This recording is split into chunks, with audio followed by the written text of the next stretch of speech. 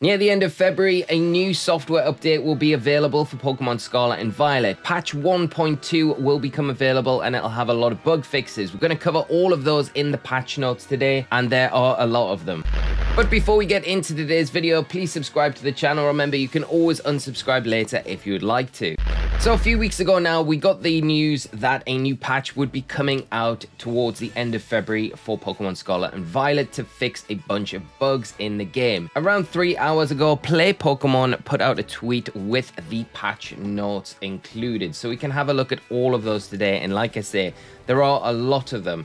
This patch, like I say, is going to be due out at the end of February, and that's what they state in this article here. So I'd imagine probably coinciding with Pokemon Day, as it is the end of February, but it will be the 1.2 patch. Obviously, it goes through the details of how you can update your game when the patch does drop by pressing the plus icon on your controller when you're in the home menu over the game icon, and then it'll give you the options for being able to update the game from there. Of course, if you do have auto updates on, it will just update itself, but if you don't, then you'll have to go in and do it manually. So it starts off, thank you for playing the Pokemon series. Below are some details regarding the version 1.2.0 update planned for release in late February for Pokemon Scarlet and Violet. With the update, we are planning to add features to Pokemon boxes and bug fixes that affect game progress, among other updates. We will continue to take your feedback very seriously and take measures to improve your gameplay experience. So the thing is, the patch 1.1.0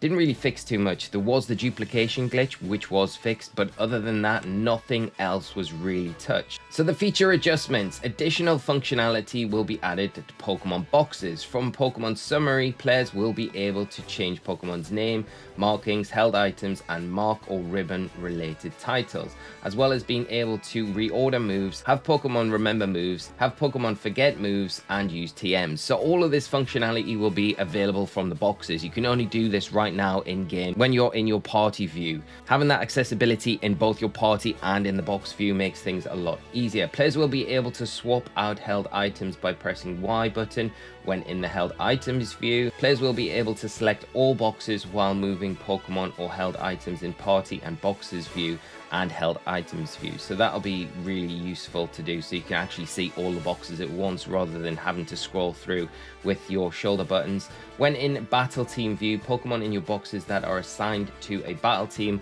will now have their icons displayed in a darker hue if those Pokemon are members of the battle team that is currently being displayed. So that makes it a lot easier to identify Pokemon in your boxes that are actually in battle teams rather than not being viewable at all at the minute. The new screen will be displayed when you connect to the internet from the main menu, just as it is when connecting to the internet from Pokeportal. So anytime you connect to the internet, I guess in your game now, you're going to get a Pokemon news page pop up. Now, the bug fixes in regards to Terra Raids, this is a big one, and one I really didn't see them fixing, but I'm really pleased they have. A bug that can prevent opposing Terra Pokemon's HP gauge from properly reflecting damage done by certain moves, such as Play Rough, or certain status conditions may occur in Terra Raid battles, resulting in the Terra Pokemon's HP gauge fluctuating in an unusual manner. This will be fixed.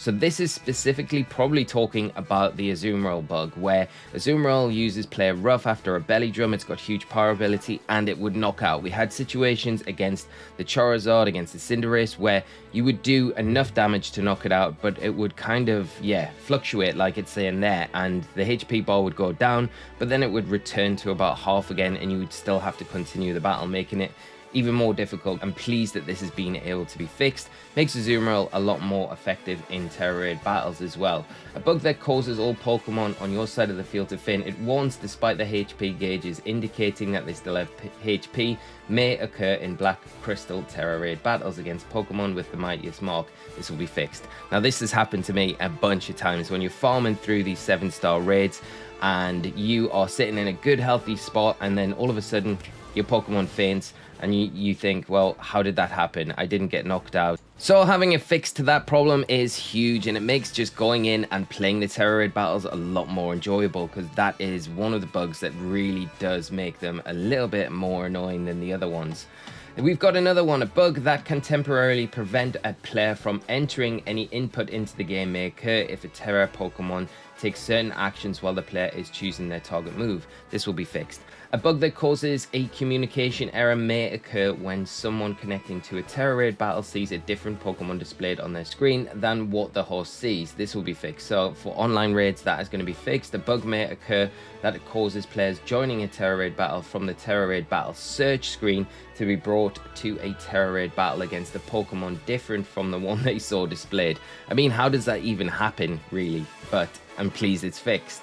A bug that causes Terra Raid crystals not to appear for a set amount of time may occur under certain circumstances. This will be fixed. So all of those fixes to Terra Raids is a very big plus, and there are some big fixes as well. Things like I say, like the play rough bug, I didn't expect us to see getting a fix for that. Super happy that they have fixed it. Terra Raids as well are a big part of the post game. You know, once you've finished everything, there is very little to do in these games outside shiny hunting and Terra Raids. So for them to fix those, it is a big bonus, and big props for them to actually doing it. Now on to battles. Type matchups against Pokemon that have fainted will no longer appear when selecting a move or target during double battles, so that will be fixed. Zoroark that has terrestrialized and is disguised as another Pokemon via its illusion ability can be identified as Zoroark by using the check target option. This bug will be fixed. When a Zoroark has terrestrialized and is disguised as another Pokemon via its illusion ability, the type matchups or moves are displayed based on the type of the Pokemon that Zoroark is disguised as, rather than Zoroark's Terra type. This bug will be fixed. Stats of Dondozo with Tatsugiri in its mouth will increase when Dondozo uses Order Up, even if the move should have been negated. For example, an opponent uses Protect. This bug will be fixed. Now, this has been huge in actually big official events where Dondozo players will hit that Order Up into a Protect and they'll still get the boost. So that is a bug, and that will not be happening any longer. That is going to be fixed. That is a huge one, especially for competitive play. If a Pokemon terrestrializes using a Destiny Bond and then faints, the effects of Destiny Bond will fail to activate. This bug has been fixed. So that is a big one as well, because it'd be pretty annoying if you terrestrialized on purpose to get knocked out after using Destiny Bond to kind of pick up a knockout on your opponent, and it didn't. So that fix is a big one. Now moving on to the other bug fixes, we will address an issue that causes the game to forcibly close at certain locations. As a result of this fix, there may be a reduction of Pokemon or people displayed in certain towns or in the wild. So this is probably addressing the random game crashes that players have experienced, and it'll be interesting to see where these areas are in particular and what Pokemon have been removed from them. It may limit some shiny hunting spots in particular. That's what I'm thinking of. The NPC characters being removed, or other characters that are just being removed from these areas, shouldn't make too much difference, but certain Pokemon removed from certain areas to avoid these crashes could have an impact on some things players do in their games.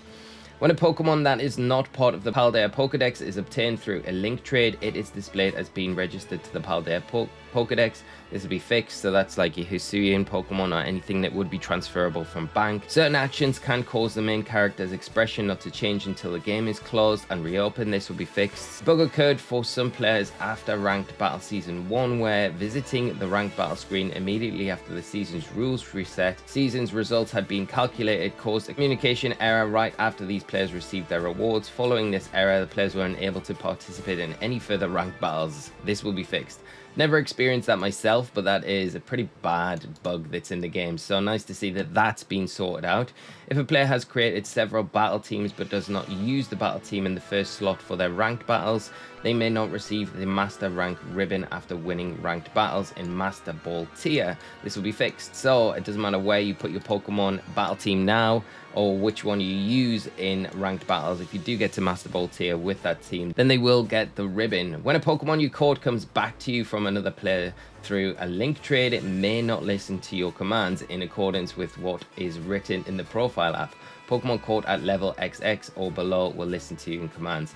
This will be fixed. A bug is preventing the Pokedex from displaying additional entries, such as entries for shiny Pokemon or Pokemon that were received through surprise trade from players that play in different languages. For Pokemon species that were already registered in the Pokedex, this will be fixed. Objects such as Pokeballs may be displayed in certain locations of the field unintentionally. This will be fixed. Passerby will no longer be displayed during certain battles that take place in towns during the main story. So that's NPC characters that are like walking randomly through battles, and yeah, it looks kind of weird. So That to be fixed is good. Other select bug fixes will be implemented. So there will be other things on top of everything that we went through as well today.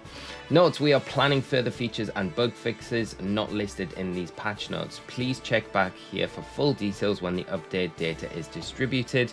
Update content and details are subject to change. So there can be further updates to these patch notes as well, which we can review when we do get those released officially. But these are huge patch notes that we're getting and some big changes. I think the big takeaway for us in this one today is definitely the changes to Terror Raid battles. It's affecting a lot of players and how players go in and enjoy the Terror Raid battles, not even just online, but when they're playing solo in their games.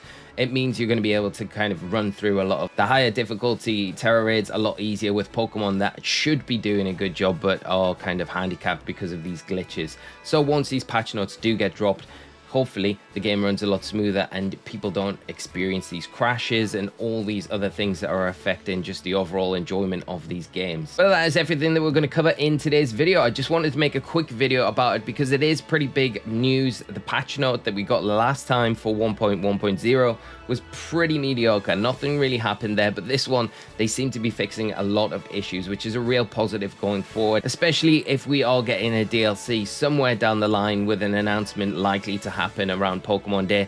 These are fixes that have to be done really before a DLC gets brought in, because people aren't going to want to play these games continually if they're experiencing these bug problems. Hope you found today's video useful. If you have, please drop a like. Do subscribe to the channel for more Pokemon Scarlet and Violet content, and I will see you all in another video very soon. So until then, friends, take care of yourselves and bye-bye.